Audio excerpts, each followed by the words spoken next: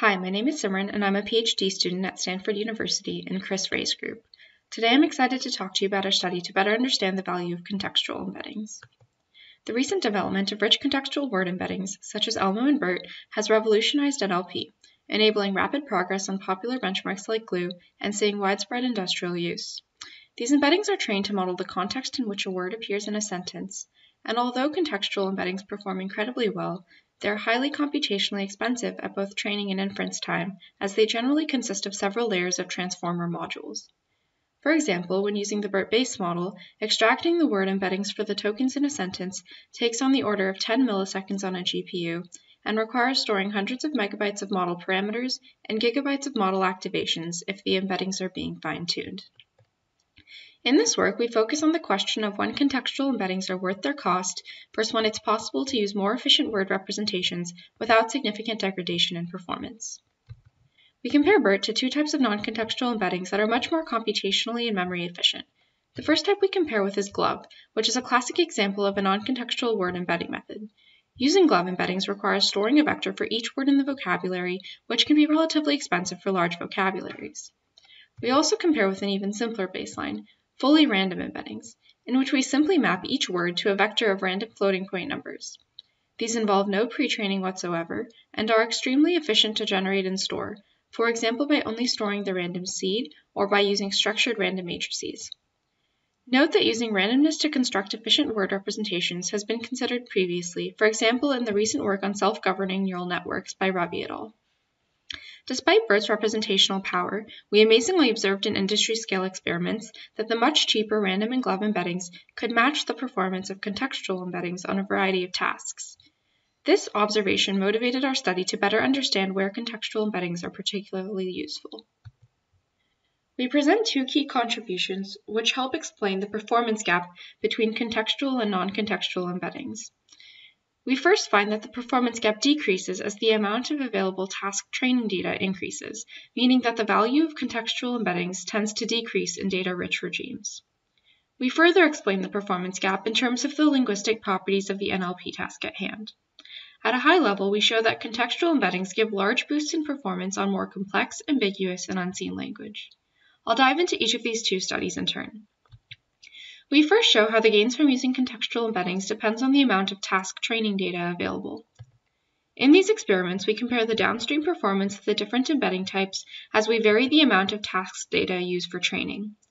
We consider experiments across a range of 15 NLP tasks, including named entity recognition, sentiment analysis, and natural language understanding tasks.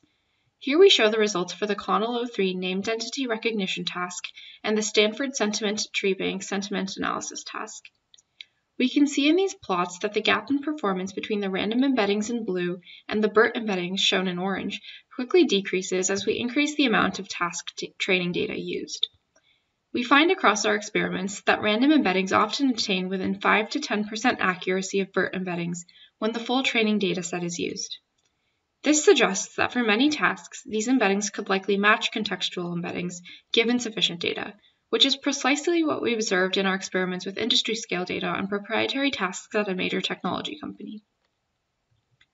In light of our finding, ML practitioners may decide that for certain real-world tasks, the large gain in efficiency from using non-contextual embeddings is worth the added cost of labeling more task training data. In other words, there may be settings where it's worthwhile to invest in labeling larger amounts of training data in order to have a more efficient model at inference time, for example, a model using random embeddings. We next investigate how the performance boost from using contextual embeddings depends on the linguistic properties of the task at hand. At a high level, we show that contextual embeddings add more value on complex, ambiguous, and unseen language. We consider language to be structurally complex when the different words in the sentence are very interdependent. We consider language to be ambiguous when the words are used in many different ways in the training data, and we consider language to have a high prevalence of unseen words when the test set contains many words that were not seen or seen very few times during training. We arrived at these properties with inspiration from our initial results on the glue diagnostic task from Sam Bowen's group, on which we noticed that contextual embeddings give large gains over non-contextual embeddings for certain types of linguistic phenomena, while providing no gains or performing worse for other types. This motivated us to further explore the language for which context is helpful. To make these properties more concrete, we define specific metrics to measure each property. Let's consider what this looks like for a named entity recognition task, and I'll provide some illustrative examples for each metric. For the complexity metric, we consider the number of tokens spanned by the entity name. For example, Federal Open Market Committee is a 4-token entity, and correct classification requires understanding the relationships between the different tokens in the entity name. Note that for each of these metrics, a higher metric value indicates higher difficulty. For the ambiguity metric, we consider the number of different entity labels a word is classified as in the training data. For example, Washington occurs as a location, person, and organization in the training data, so context is important for disambiguating this word at test time. For the unseen metric, we consider the inverse of the number of times a word appeared in the training set, letting 1 over 0 equal infinity. For example, the tokens buddy and groom never occur in the training data, so context is useful to infer the token's meaning at test time. Across all three of these metrics, we hypothesize that contextual embedding should help more on examples with high metric values, corresponding to more difficult language.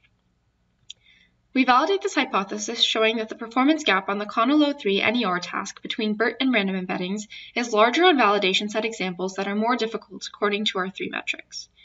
In particular, we rank the validation examples of a task according to each metric value and compare the performance gap on the half of the validation set that is above median difficulty relative to the half that is below median difficulty.